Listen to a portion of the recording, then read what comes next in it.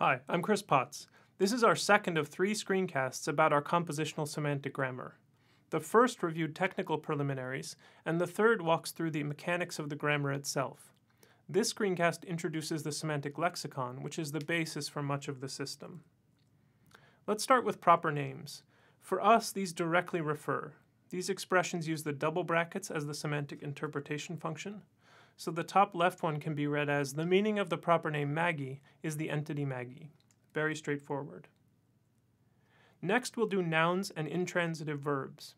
These all denote one-place functions in our system.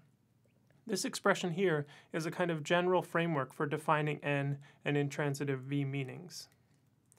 The outer lambda x means that we're talking about a function that takes one entity argument. When that argument comes in, the return value is either a t or an f, true or false, depending on whether the argument is in whatever set we specify here. The nature of this set determines the particular meaning that we're defining. Here's a couple of examples. Notice that they differ only in what set is involved. For this one, we're saying that the word Simpson denotes the function that returns true for Maggie, Lisa, Bart, and Homer, and false for all other entities. By the correspondence between characteristic sets and characteristic functions discussed in the last screencast, we can see that this is equivalent semantically to saying that Simpson denotes the set of all Simpsons. Here's a couple of V examples. They have the same shape as the ends. They name different sets, that's all. Transitive verbs are a different sort of beast. Here's the framework for them. These are functions of two entity arguments. Once again, once the arguments are in, we return a t or f based on set membership. But now it's membership of a pair of entities in a set of pairs of entities. Here's an example. It's the verb admires.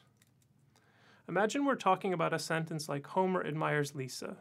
Intuitively, Lisa will correspond to the y argument, she's the grammatical object, and Homer to the x argument, the grammatical subject.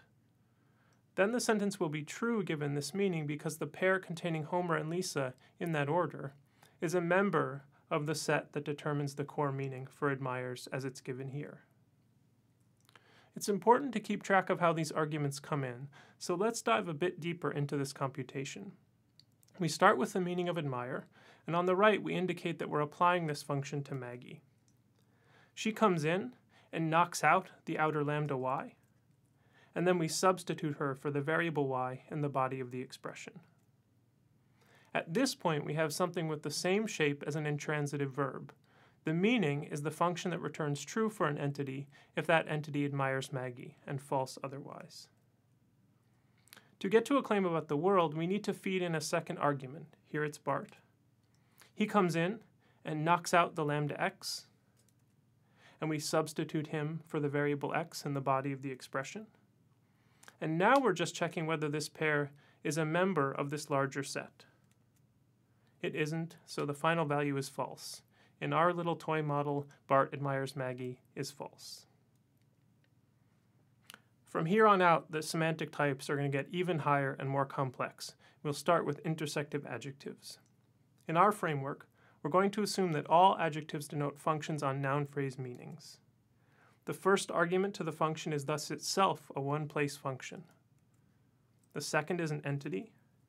And as before, we're returning a truth value once both of the arguments have come in.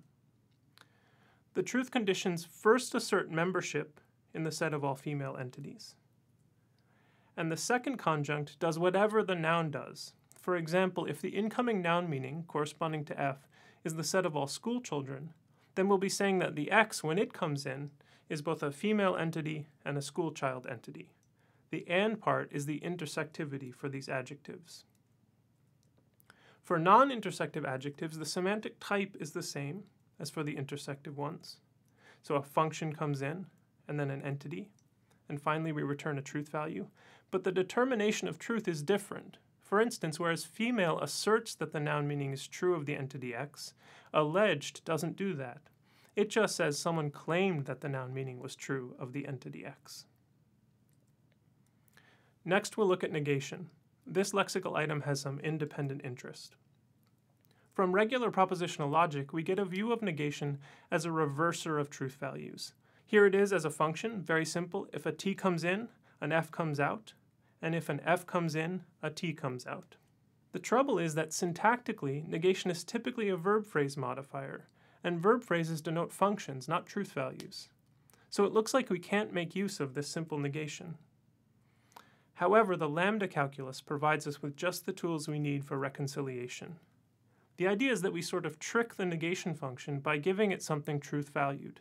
Here, if f is a function from entities to truth values, and x is an entity, then f of x is a suitable argument to our negation.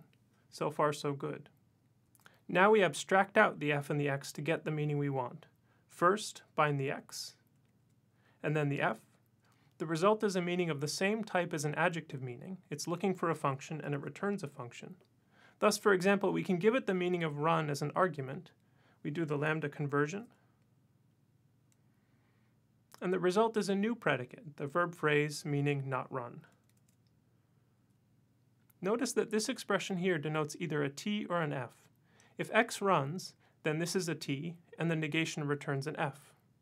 The lambda x will in some sense correspond to the subject of the sentence, so we sort of wove the truth functional negation into the predicate-based compositional environment. It's a powerful technique for getting clean compositional analyses from a simple, unified lexicon.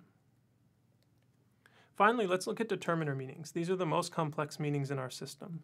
To get warmed up, let's look back at our set-based theory of these meanings. Here's every. It denotes a set of pairs of sets, the set of all such pairs A, B, such that A is a subset of B. It's easy to express this in our function-based grammar. And here I've stretched out the set theoretic one to show the correspondences more clearly. Whereas before we could talk about sets directly, now we talk about the characteristic set of the incoming functions. Let's see how these work in the context of a larger derivation. Here we have the meaning of every with the child function as its argument. The argument knocks out the lambda f and gets substituted in. The second argument, the meaning of studies, does the same thing, but now with the g argument.